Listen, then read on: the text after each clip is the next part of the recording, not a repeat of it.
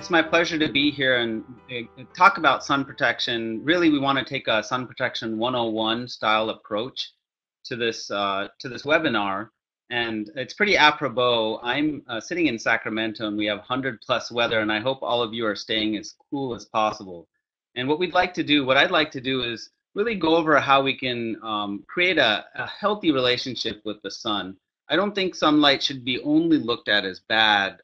There's definitely a balance in how the sun can be good for you, but then we also have to respect the power of the sun and some of the damage that it can do. And so with that, today what I'd like to do is let's go over an overview. We'll start with sunlight, UV light, a little bit of a background, and from there we can move into all of these other topics, and we'll touch on everything as we go along. And hopefully, if you have any questions, you can put them into the chat window. And if I'm not able to get to them today, what we'll do is we'll definitely address them as we go along.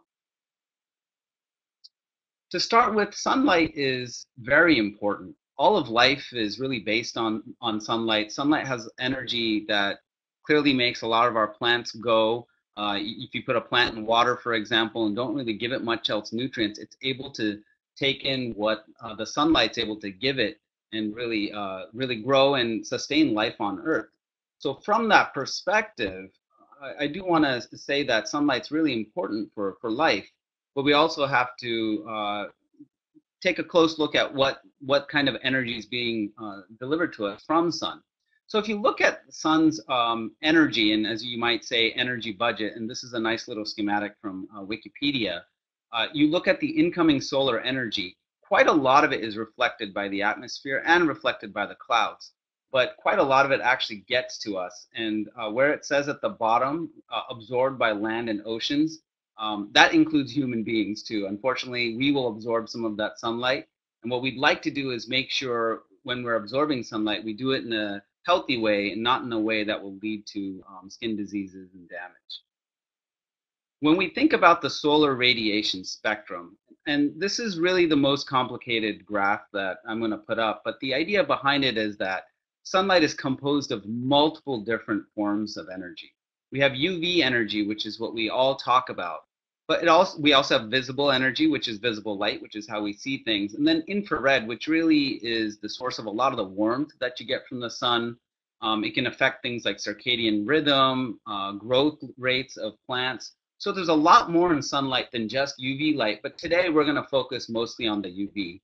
You can see here that a lot of UV light, which is between the very beginning of the graph up until 400, you can see that there is quite a bit of sunlight, and as you go deeper into the UV light spectrum towards visible, you get more and more abundant light. So when we really want to think about UV light, you can break that up into three forms. There's UVC, which is at the very bottom here. It's the most powerful. Luckily, it doesn't get through the ozone. So if we have an intact ozone layer, it absorbs all of that UVC, which is ultraviolet type C. And it is very strong, but luckily we are shielded from that. So what we're left with is ultraviolet B and ultraviolet A. And ultraviolet B is what causes burns. And the way I really think about that is B is for burns. And so it is stronger than UVA, but it doesn't penetrate as deep. It only goes in through what's known as the top layers of the skin. Unfortunately, we have some very important skin cells that are there. So if you get too much of it, that's what can lead to skin cancers and damage.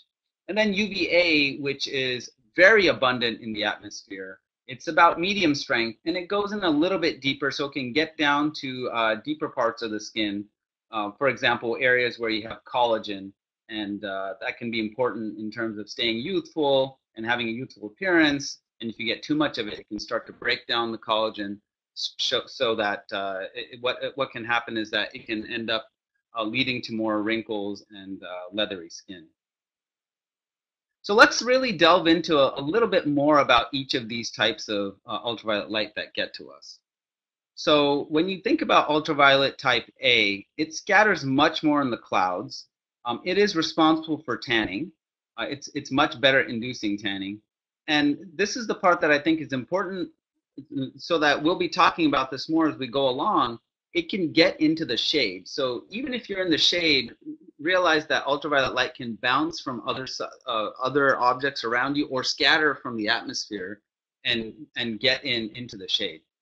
Now, UVA is split into two forms of UV. So there's UVA1 and UVA2. UVA2 is much higher energy, and the way they've distinguished these two is that UVA2 can cause more redness in the skin, and it leads to more sunburns. And UVA1 largely does not. And we're going to talk about this, but when you think about sunscreens and SPF, you're really trying to look at how well your sunscreen protects you from redness, in which case you're only going to be looking at ultraviolet B and ultraviolet A2. And so UVA1 will become important when we start thinking about long-term approaches to preventing sun damage and ultraviolet protection. And then there's UVB, and this is much higher energy. It is what leads to things like sun damage and sunburn, but it also is what leads to vitamin D, and that becomes relevant when we start thinking about prudent ways to expose yourself to sunlight.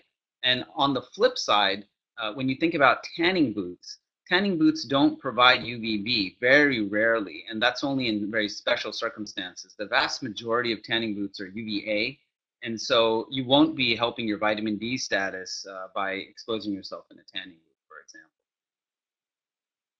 So let's talk about a little bit more of the details on what happens when UV and UVB get into your skin and they end up leading to some harmful effects.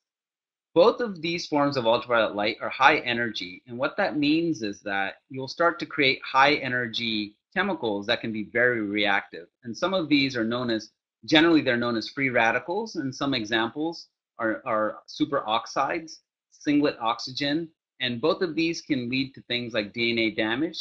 And so what happens is these very reactive molecules can attack surrounding proteins so that you can lead to disrupted proteins. You can damage very important structures like collagen and elastin. And that's what leads to eventually things that cause skin damage and lead to skin cancers. And that's what we're trying to avoid when we're thinking about the harmful effects. So with that as a background, next I'd like to talk about protective clothing. Protective clothing is a very, very important approach for sun hygiene. In fact, the reason I have it here above sunscreens is that protective clothing is the most important way you can protect yourself from sun damage.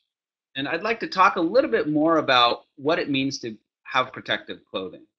So when we think about protective clothing, there's a really simple way you can think about how clothing protects all of us. And the way to think about it is you want to think about what color it is that you're wearing, and then the 4 W's. And we're going to go through those 4 W's.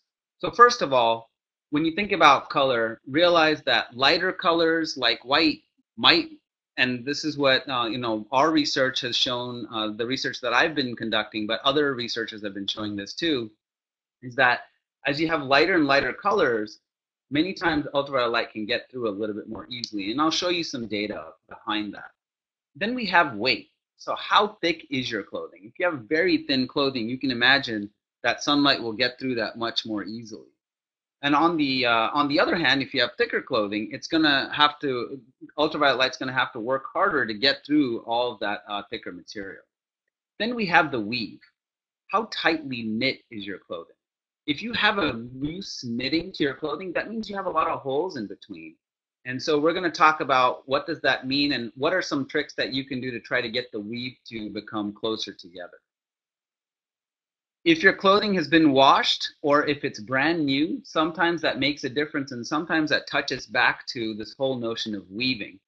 Because some clothing, after you wash them, they will start to contract and shrink, and that shrinking allows the weave to become tighter. And when that happens and you have a tighter weave, your clothing won't allow as much ultraviolet to come through.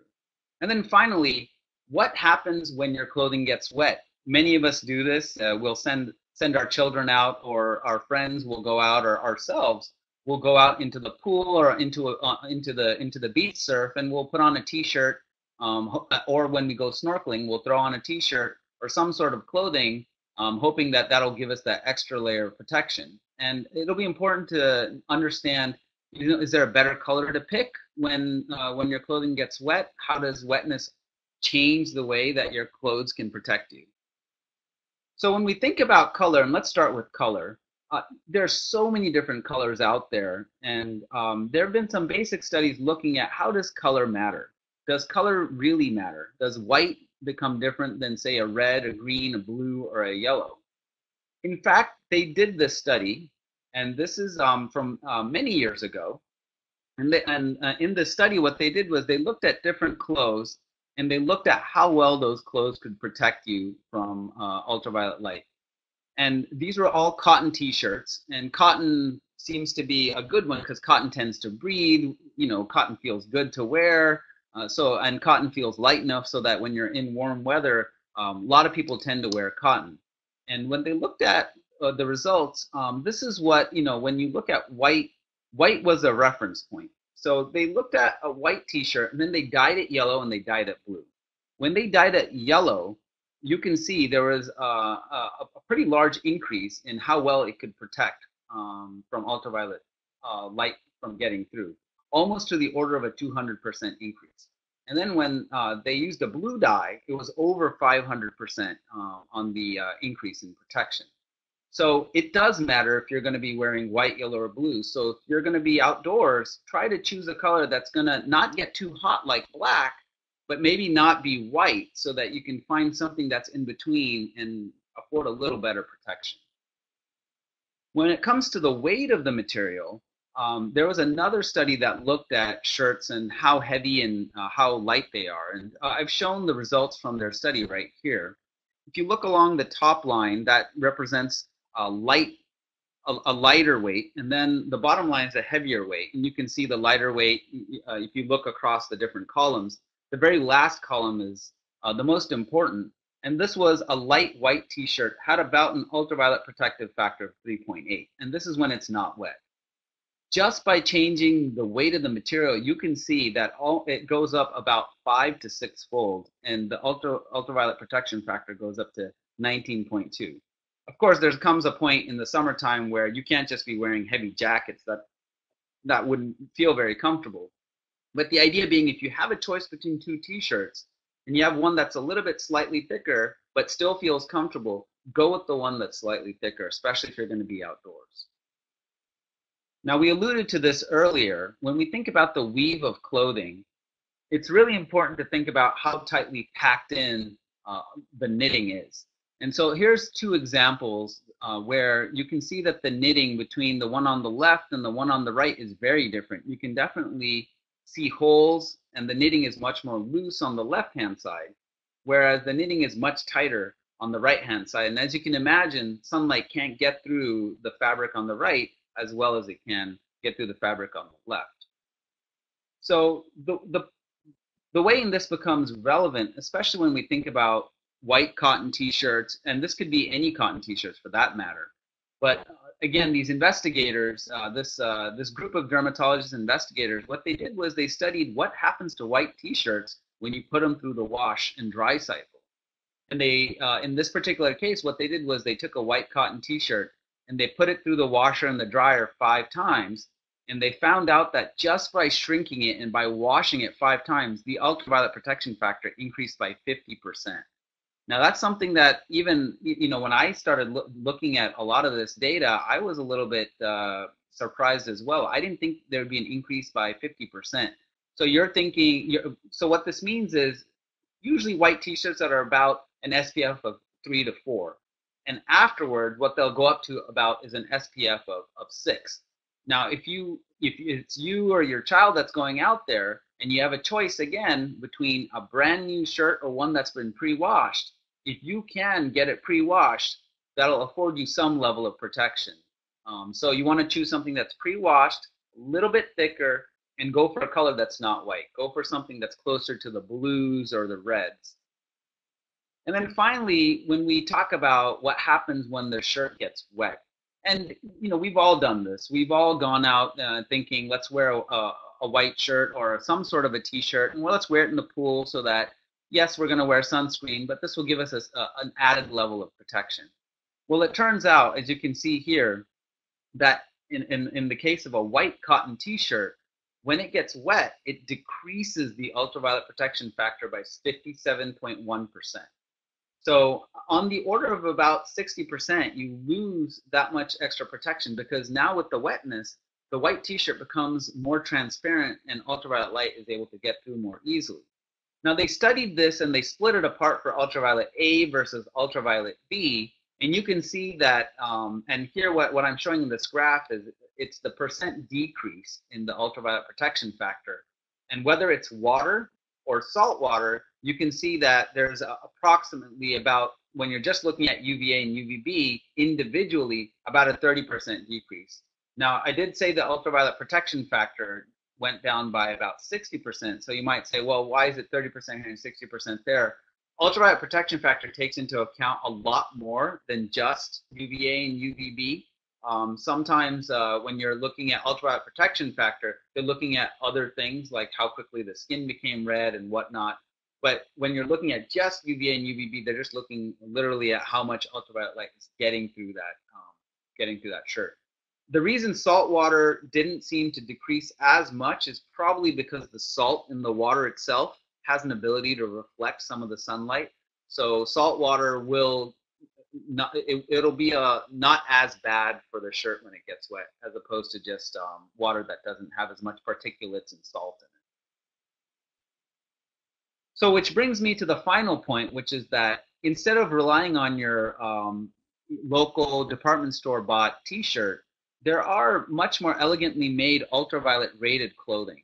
And the clothing is specifically made and tested and rated for ultraviolet protection. And the way they do it is they don't necessarily use cotton. They'll use a different fabric and they'll knit it at a very tight knit.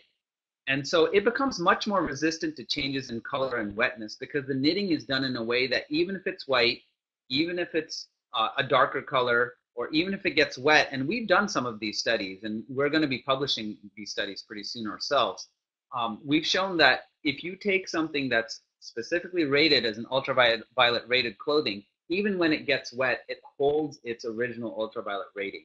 And that's very important because that sort of clothing you can wear when you go snorkeling, or you can put on your child if they're going to the pool, and you don't have to worry about what color it is. So it may be worth putting a little bit of investment into those kind of clothes to prevent that one extra sunburn.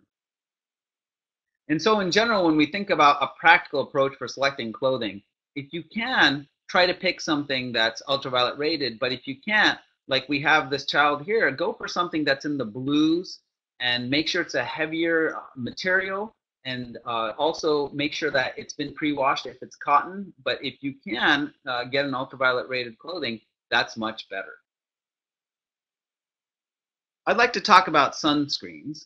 Sunscreens are really important when we think about the total sun hygiene approach when we're trying to protect ourselves from sun overexposure.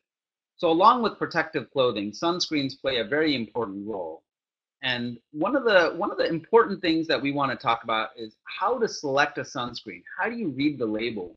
How do people choose sunscreens? We did a large study that included a lot of the people at the university and the general public, and we asked them this simple question. We said, how do you pick your sunscreen? By and large, and not only in the general public, but even amongst our medical students and amongst some of the other physicians, time and time again, people use SPF as the number one way that they choose, the number one way in how they select a sunscreen. And I'm going to talk to you about why that is important, but might not be the best way to choose sunscreens. And what you want to do is you want to aim to choose your sunscreens based on the ingredients before you think about SPF. And so let's talk a little bit more about that. Before we get into that, I'd like to talk a little bit more about what does SPF actually mean? What does SPF stand for? And SPF is, when you define the whole measurement tool, it's the sun protection factor, and it's defined as the ratio of the dose of ultraviolet light needed to cause skin redness in skin that's protected by sunscreen compared to skin that never saw the sunscreen. So in other words, if you had something that had an SPF of 2, it would mean that you need twice the amount of dose to before your skin turns red as compared to skin that didn't have that SPF 2 on it. So likewise, if you have something with SPF 30, you need 30 times the dose. So one thing to remember though is that because we're looking at redness as the measure, as I had alluded to earlier, ultraviolet B is much more responsible for redness, and that little sliver of ultraviolet A type 2, both of those together lead to redness in the skin, but you're not really measuring the effects of ultraviolet type 1. And so it's not total sun protection, and sometimes we can get lulled into a false sense of security to think that SPF is total sun protection. It's not. What it is it just refers to ultraviolet B and a little thin portion of ultraviolet A. When we think about how much UVB is actually blocked at different SPF levels, this is a really nice graph that shows how much extra protection you get as you go up in SPF. And if you look at the table that I've got accompanied along with it, you'll see that, for example, with an SPF of 2, you're blocking 50% of the UVB. But as you go up and up, and the magic zone, the American Academy of Dermatology suggests that you use at least an SPF 30 sunscreen. And the reason for that is at that point, you're blocking over 95%, and in this case, 96.7% of the ultraviolet B that's coming through. But as you go up and up, you're not getting that much more protection anymore. What you're doing is from 30 to 50, you see you're only going up to 98, and from 50 to 100, you get 1 extra percent. And what I would say is focus on the ingredients and then look at SPF. So let's talk about the different factors that affect sunscreen. So we have 5 main factors. One is how thick do you put on the sunscreen?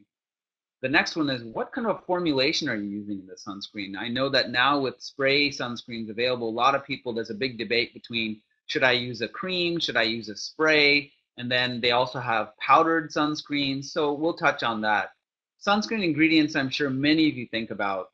It's something that it's hard to wrap your head around, especially because when I turn the sunscreen bottle over, I can't even pronounce half the stuff that's on there. But we're going to try to break that down. Then there's also environment. How does the environment affect how the sunscreen is sitting on your skin? And believe it or not, your skin's anatomy will require you to reapply sunscreen. We'll go over the science behind why it's really important to reapply. So let's start with thickness. The FDA mandates that all sunscreens are tested at 2 milligrams per square centimeter. And you can see that's the dotted vertical line going up and down. All of these names that you see along the left-hand column represent studies that have independent studies that have been done to test how thick do people actually put on their sunscreens in the real world. And some of these studies have looked at other dermatologists. They've looked at other people with skin diseases that are sensitive to sun.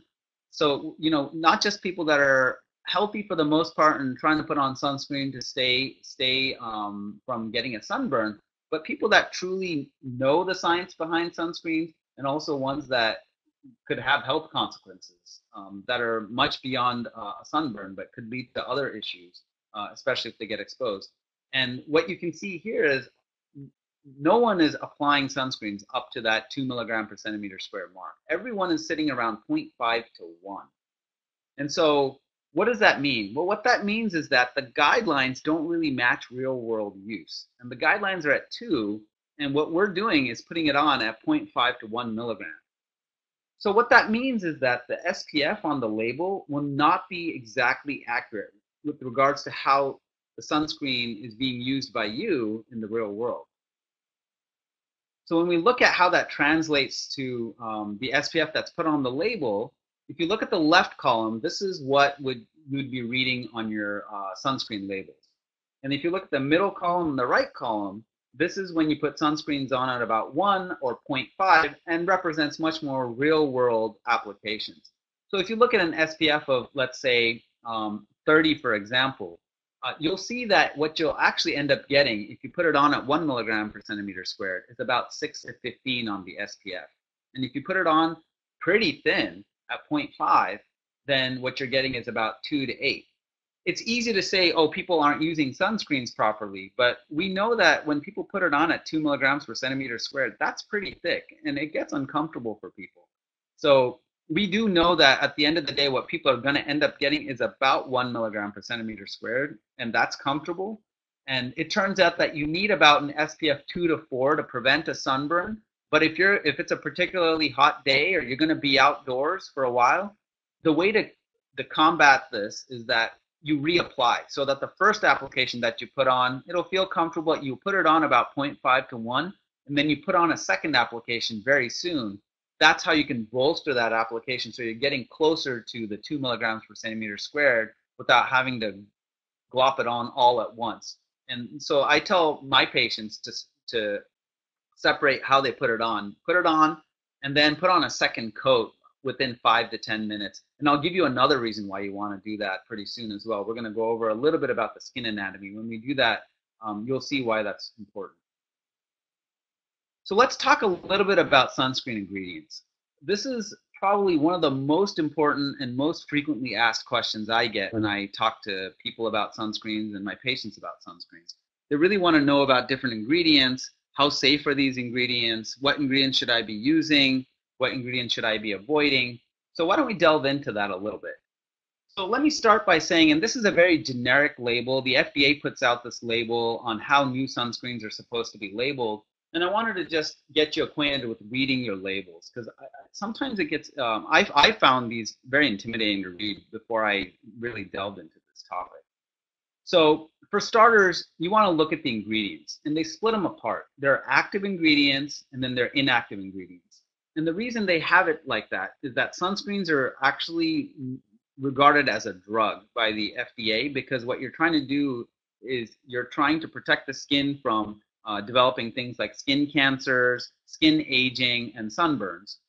Active ingredients are those chemicals or those molecules or those compounds that literally are responsible for either absorbing or reflecting the sunlight. And so they're the ones that are being measured as the actual active components. The inactive ingredients down below can be a whole slew of things. They can be like botanical extracts, fragrances, whatever it takes to make the cream feel nice. Sometimes there'll be a lot of water in there. As you can see in this example, it's the last ingredient. And sometimes I'll put in things like vitamin E or other preservatives. You can see there's a few preservatives in here as well.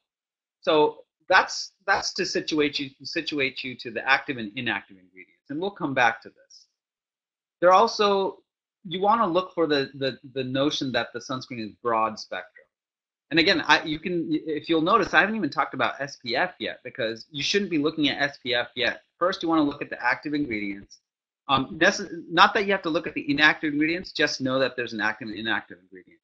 Look for broad spectrum. What that means is that it's been tested and shown to be protective against both UVA and UVB.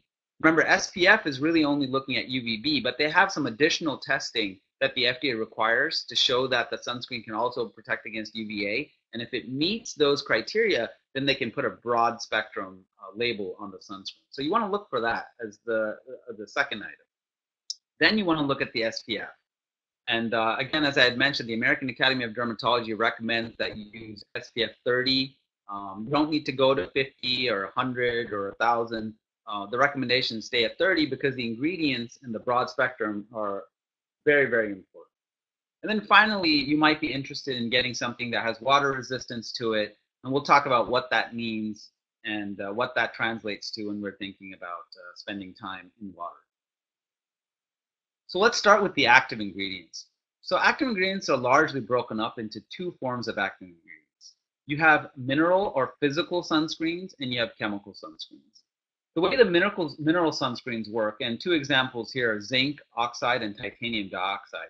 They will physically reflect and they'll absorb UV. Now, because they reflect UV, that's why they have a whitish appearance to them. And so they've tried to now what's known as micronize the zinc and the titanium so that it'll absorb in the UV region, but then it won't absorb in the visible light region. Reflect, excuse me. It'll reflect in the ultraviolet region, but it won't reflect in the visible region. So it makes it a little bit more invisible. And we'll go over some of the controversies with micronized zinc and titanium dioxide, but that's how mineral sunscreens work. Chemical sunscreens, on the other hand, really focus on absorption. And so you have a lot of the chemicals that you see on the back of your sunscreen in the active ingredient list. Some of the examples will be oxybenzone, benzophenone, octyl methoxycinnamate. You'll see all of these. I put and indicated where it absorbs to. UVB, UVB, UVB for the first three. So if your sunscreen only has those in there, it's not broad spectrum. To get broad spectrum, you need to include chemicals like avobenzone or ecamsol, and or some of these, many of these sunscreens, what they'll do is they'll have a mix. They'll have a mix of chemical sunscreens that will include things like zinc or titanium dioxide, and the two together will give it a broad spectrum protection. But this is how sunscreen active ingredients are largely broken apart and broken down. When you think about the inactive ingredients, it's a funny term because inactive just refers to the fact that it's not part of the drug that's being evaluated, meaning the actual sun either absorber or reflector. So they're not thought to officially contribute to the SPF rating. However, inactive ingredients are anything but inactive. I mean, there's a lot of different hidden ingredients in there that may be responsible for different reactions you might have on your skin. One example I'll give you is if sunscreen has fragrances in there and you tend to have a sensitivity, those fragrances will play a role in your skin becoming irritated or not. So we're going to get back to inactive ingredients in a little bit. But just to give you a little bit greater of a snapshot, you can see these inactive ingredients include things like aloe extract, in this case, jojoba oil, disodium EDTA, which is a preservative. You also have methylparaben, polyparaben, which are also preservatives, and vitamin E, for example. So many different compounds that really go into inactive ingredients. But let's talk a little bit about the controversies. And I'm only going to touch upon them today, and we can delve into a little bit more detail, maybe at a future time point. But when it comes to the active ingredients, two of the controversies that comes up is whether these chemical go into the skin and have an effect. And for example, oxybenzone and benzophenone, one of the worries that has been there is that, you know, if you put these sunscreens onto your skin, do they become what are known as hormone disruptors?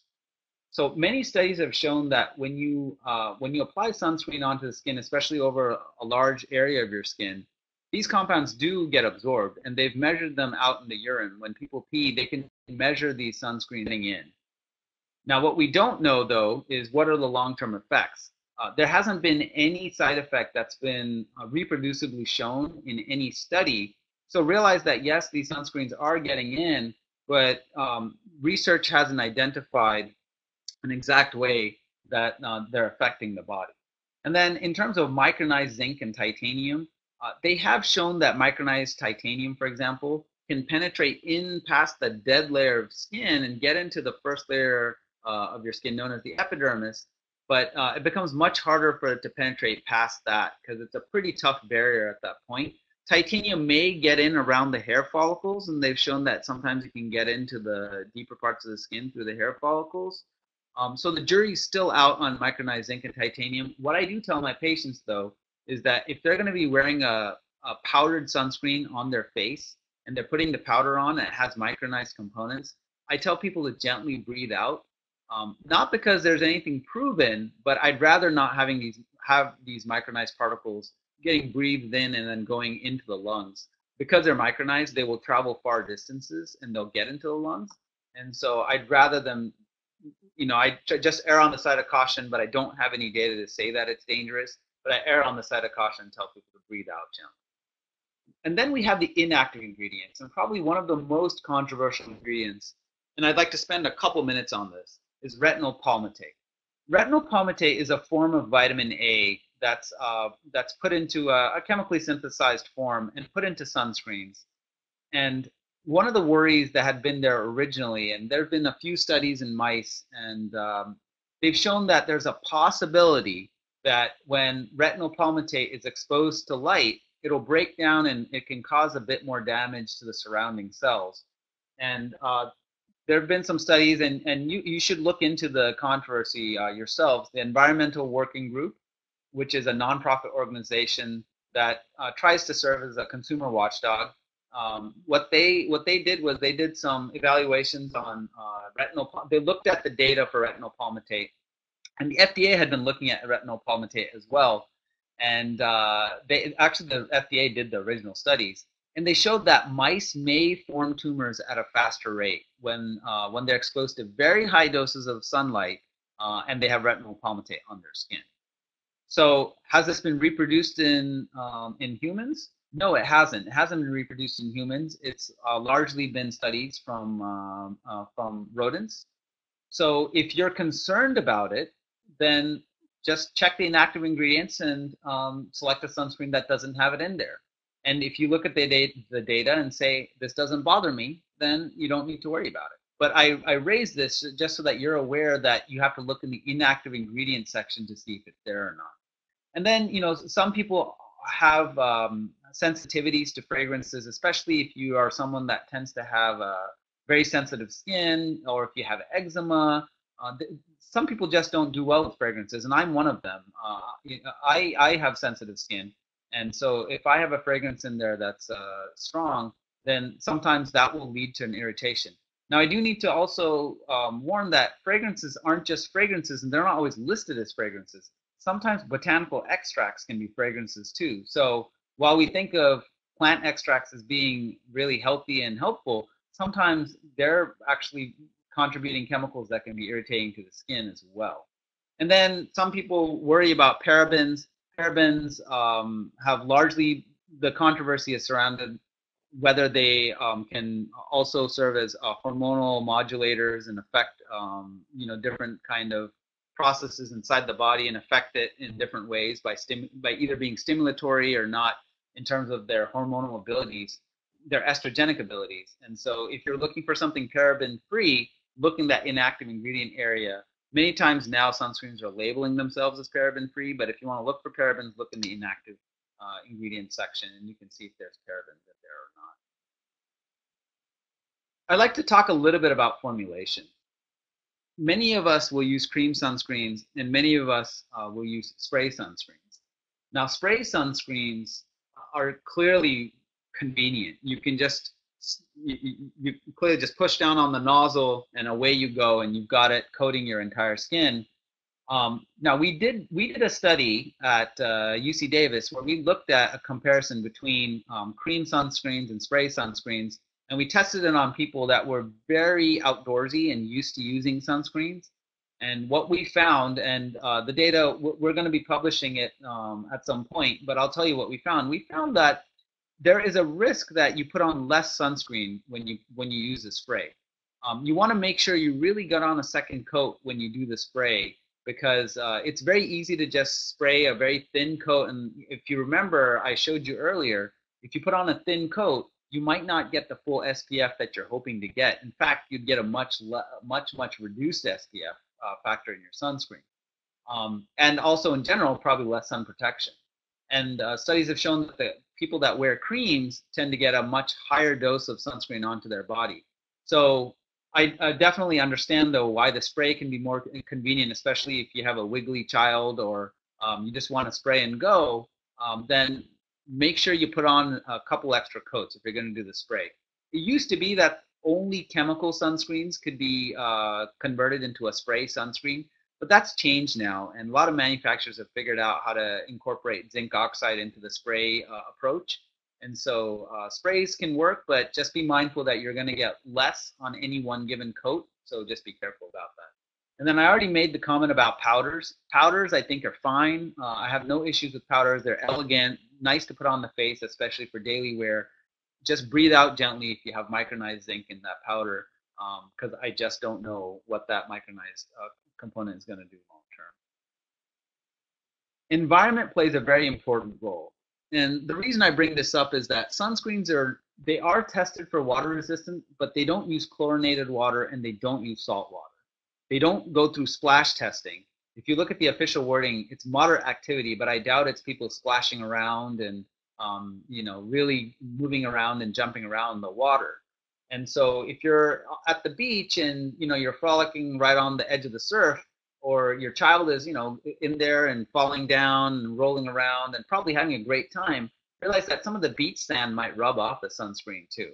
And finally, there's no actual sweat testing.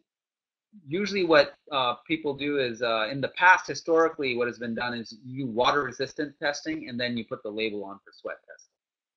The FDA has now come down on things like sweat proof and waterproof. You can't use the word proof anymore. And for that matter, you can't use the word sunblock anymore. I know we colloquially use the word sunblock, but you're not allowed to, manufacturers are not allowed to put the word sunblock, only sunscreen. And the reason for that is it's not holistically protective. So I promised you that I'd talk a little bit about skin anatomy. And if you look at this schematic that I've got here, the wavy line represents the gentle undulations on your skin, the up and down texture of your skin. Your skin isn't flat glass plate. It has this natural variation where it goes up and down microscopically right at the surface. And so if you put sunscreen on, and the white stripe along the top represents sunscreen, and if you put sunscreen on and you give it a little bit of time to settle, guess what happens? It all falls into those valleys and your peaks are exposed. And so even though you might have diligently put on your sunscreen really quick and you're out there to go run around and do whatever it is you want in the sun, that sunscreen is going to settle into the skin and get into the valleys. And then you're going to be left with areas, holes really, where you're not protected. And so the way you want to approach that is you want to reapply the sunscreen. This is yet another reason why you want to reapply. If anything, just the simple fact that you don't have the sunscreen everywhere after just one application should be motivation enough to make sure you reapply. People say to wait 15 minutes, but sometimes that's not practical. And even if you just wait 5 minutes, even if you just wait 3 minutes, getting a second coat on will make a big difference. So you want to start incorporating that into your habit, especially with children, because you don't want them to have holes in there, because it's clearly been shown that if you even get one bad sunburn when you're a child, the studies have shown that the risk for melanoma gets increased from 2-fold to up to 6-fold. So that's a big deal. And so we want to try to avoid sunburns in everyone, but especially in children. Tanning is socially so important, and it's become so important because of the way that it's viewed. And I think it's worth talking about tanning a little bit when we talk about sun protection. If you talk to dermatologists, they will say that tan skin is damaged skin. Of course, you have to balance that on the flip side, where socially tan skin is thought of as healthy skin. Even when I go on vacation and I come back to the clinic, people will say, oh, you look tanned, you look really refreshed, you look healthy. We've almost got this in our psyche that tan skin is healthier, and tan skin is, it's got a better glow to it. So, you know, I want to talk about what are some of the ways you can approach tanning, but try to be safe about it. Now, just some background on tanning itself.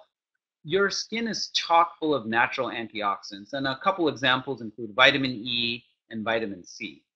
You might not realize this, but if you're out in the sunlight and you haven't gotten to the point where you're burned, you're only about, and studies have shown this, and I've put the reference down below, in 1998, they did the study, and they showed that people that were outside and got exposed to sunlight and they didn't turn red, but they got 3/4 of the way to turning red. And the way they can keep track of that is they know what dose turns you red, and so what they do is they dial that back and only give you 3/4 the dose. Those people lost 50% of their natural vitamin E. That means you're depleting all the natural antioxidants in your skin pretty quickly when you're out in sunlight. And it doesn't take long to hit that, especially if, for example, you're a redhead, or you have very sensitive skin, a lot of freckles, very pale. Realize that you really don't have any margin to be out in the sun for too long, and very short exposure times can end up leading to pretty large losses in the natural antioxidants. And the worst time to go tanning, and I don't advocate tanning in general, but the worst time to go tanning is midday. So you don't want to be out there in the midday sun and tan. A lot of people talk about vitamin D. Turns out you don't need that much time to get vitamin D, and sunburning is definitely not going to help the situation. There are some alternate ways to tan if you're going to tan, and I'll talk about 4 of them here. One of them is spray tanning. Spray tanning is an excellent option. It's basically what happens is they spray this substance on your skin that will then react with the very surface of your skin and give you a little bit of a glow. Now we all know that spray tanning can sometimes not look the best. Sometimes you get an orangish look. So, they've started to refine that technology though. So you may want to talk to some salons about what kind of spray tanning options they have. It used to be really bad in the past, but now they've started to get a little bit smarter about the colors that they can get from the spray tan. Shade tanning is really an important notion. Uh, you might not realize this, but when you're in the shade, you're still getting exposed to quite a bit of UVA and UVB. And I'm going to show you some studies later on about shade tanning. Exercise tanning is a great way to stay in shape, exercise, still get a little bit of that sun exposure. Yes, it won't be unless you're going to be running around nude, and please don't do that. I'm sure a lot of people wouldn't appreciate people running around nude.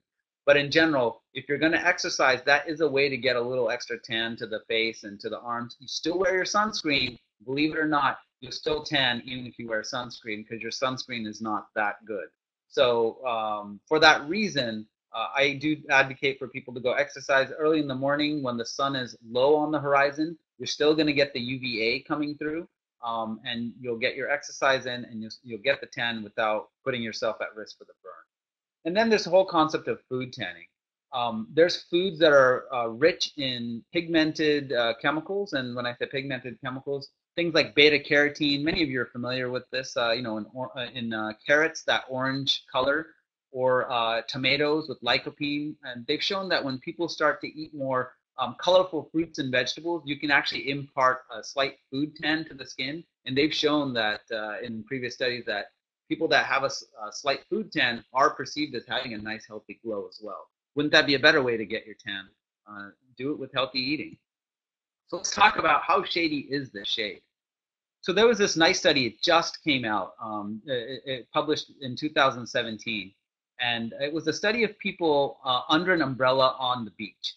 And they basically took 41 people, put them under an umbrella, and the researchers kept reminding people to stay under the shade. So they didn't allow them to peek outside of the shade. They actually followed them the whole day. I don't know if I'd want to be the person that's trying to relax and having this person keep telling me to move as the shade moves. But that being said, these 41 people, they stayed under the umbrella the entire time, and 17 of them still got a sunburn, 41%.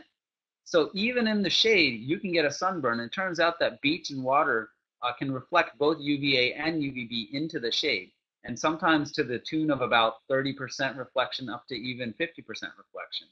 And so it's really important, even if you're in the shade, you want to still be sure that you wear sun protective clothing for areas that are sensitive, and absolutely definitely wear the sunscreen, because you are going to get ultraviolet B and ultraviolet A, and shade is not 100% protection.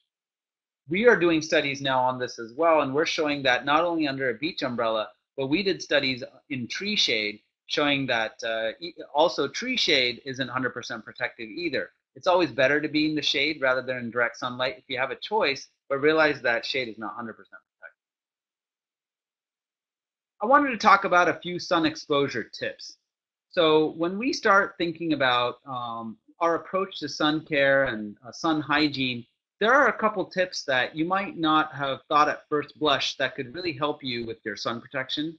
And this can help incorporate a few habits that can be fun habits, but also bolster the sun protection that you have for your skin. The first is make sure you look at the UV index. The UV index is a measure of how intense the sunlight is in your area. And as you can see here, this is an example from New York. If you look at the very bottom curve, the way they grade UV index, if you look at the left-hand side, is it goes from 0 to 10 and above 10, where it becomes severe. And the lower the numbers, the less intense is the sunlight. And you can see at the lowest curve here, this represents the UV index in December. And you can see that as you go from left to right, it's basically looking at daylight from 8 a.m. to 4 p.m. And you can see that the peak is right in the middle from 10 to 2. And this is the reason why we tell people to stay out of sunlight if possible from 10 to 2, or be very careful when you're going to be out in the sunlight, because you can burn much more easily. And look at how much of a rapid change there is, not rapid, substantial change just in terms of the UV index when you go from December to July. In July, at the peak, you're hitting a UV index of 10, which is, you have to be very careful. But then the UV index is much, much lower in the winter months. Now, obviously, this is flipped if you're in the southern hemisphere and the sunlight's your summertime is going to be in December. But know what your UV index is. They're now making sensors that can tell you what your UV index is. Hopefully, soon they'll have apps that you can tether to your watch if you have a smartwatch, where they can tell you what the UV index is outside, and they can gauge how much time it would take for you to burn on average. So there are all these neat little tools that are starting to come out, but the idea being keep track of the UV index, especially if you're going on a trip. Keep track of what the UV index is outside. Secondly, there are some things you can do to prepare your skin. You don't have to just rely on clothing, sunscreen, and avoiding sunlight. Now, avoiding intense sunlight. All of those three approaches are very important for sun hygiene, but you can actually do better. There are some oral and topical approaches that can be easy to incorporate into your lifestyle that can help bolster the sun protection to your skin. And here are three examples. One is Polypodium leucotomus. It is a fern extract that you can get in capsule form, and you can start taking that on a regular basis. And it's been shown that it can improve your ability to stave off a sunburn. Same thing with beta carotene. Yes, you can eat a bucket load of carrots every day, or other substances, other foods that have carotenoids, which are the kind of compound that can help with sun protection.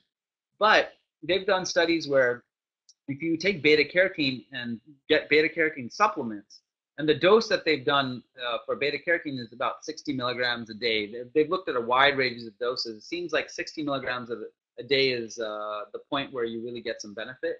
You can change your sunburn threshold. Now, it doesn't mean that if you take these supplements that you shouldn't still wear your sunscreen and you still shouldn't wear clothing that's going to be protective. But the idea is to give you an extra edge on top of that.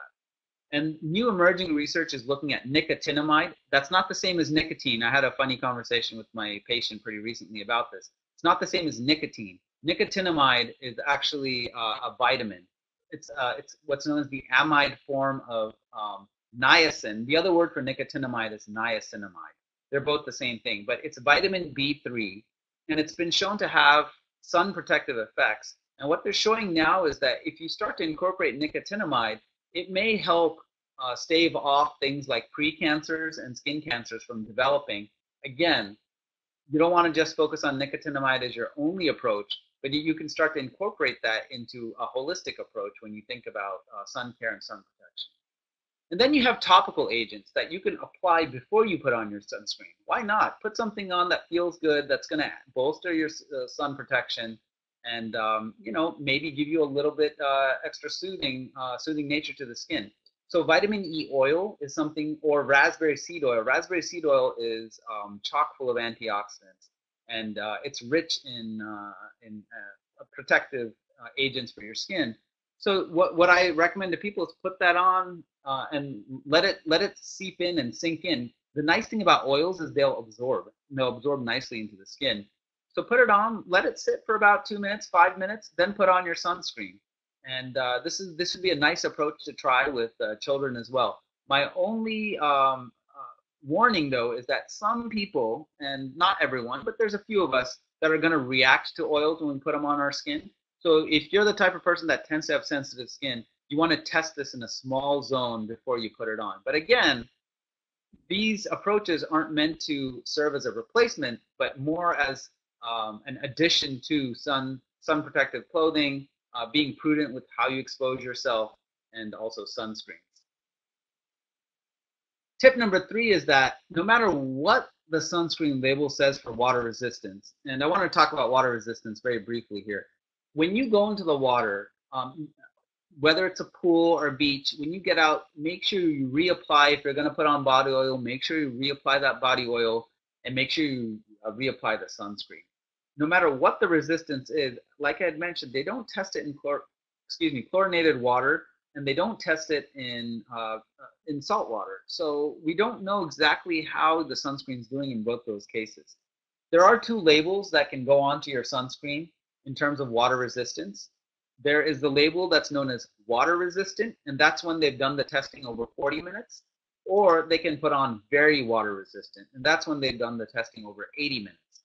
If you see things that say waterproof, doesn't exist anymore. It's not allowed. So waterproof doesn't. That's just a carryover, and the FDA is looking at making sure we don't use those words at this point. And I did say I wanted to make a comment about sweat. So when under tip 3, I say water resistant, but if you sweat a lot, you want to reapply the sunscreen as well.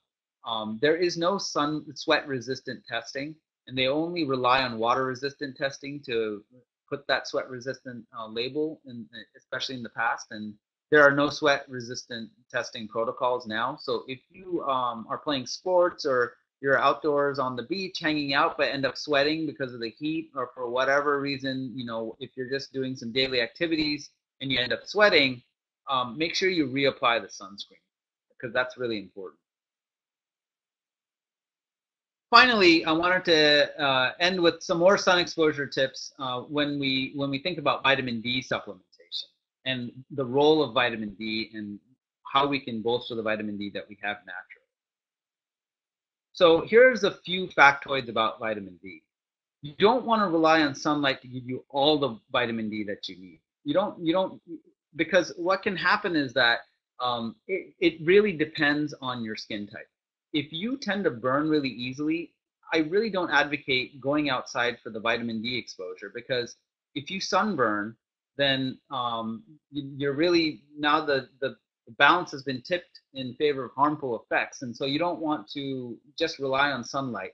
And realize that sunscreens do not block vitamin D production all the way together. We know sunscreens are supposed to protect you from UVB, but as you saw earlier, people don't put on sunscreens at a very thick amount. And regardless, even if you're able to achieve that thick amount, there are other ways to get vitamin D, and we're going to talk about that in the next slide. But sunscreens don't block all vitamin D production. Realize that, again, you do have these peaks and valleys on your skin, these microanatomy. And so when the sunscreen does settle, there are going to be regions where you have a lot thinner layers of sunscreen, and the ultraviolet light will probably be able to get through in those zones. So you'll still be able to produce the vitamin D. And at the end of the day, you want to also include supplementation. And then tanning boots use mostly UVA, so they don't help you with producing vitamin D. Here's a few more things about vitamin D, especially if you're thinking about supplements. Vitamin D3 is better than vitamin D2 in improving your vitamin D levels. There have been multiple studies that have shown that D3 is much better at augmenting or increasing that vitamin D level in the body. Now, most vitamin D3 comes from animal sources. So for vegans, by and large, vitamin D2 really is the option. However, there are a few algae-based sources that are now being used to get the vitamin D3. So you can see if some of the vitamin D3 is vegan or not, and take a look. But for all of the people that are vegan, whether it be you or other friends or family members that you know, one of the things to think about is you can get vitamin D3, but they just have to look to make sure it was sourced in a vegan fashion. So to summarize what we've been able to talk about today, sun hygiene really requires the right approach that includes sun protective clothing, smart sun exposure, and correct sunscreen use. And by smart sun exposure, I really do mean don't go out there in the middle of the day when you have the highest chance of burning. Try to go out when the sun's not so intense, so that you can still enjoy sunlight without being right in the direct line of the very intense sunlight. Read sunscreen labels carefully and reapply often. I hope I gave you a little bit better of a handle on how to read these sunscreen labels. And I think it's important to take a holistic approach to sun care. And you can prime your skin for good sun protection. And in doing so, you can truly develop a healthy relationship with sunlight. With that, I would like to thank all of you for taking your time to spend this evening with us.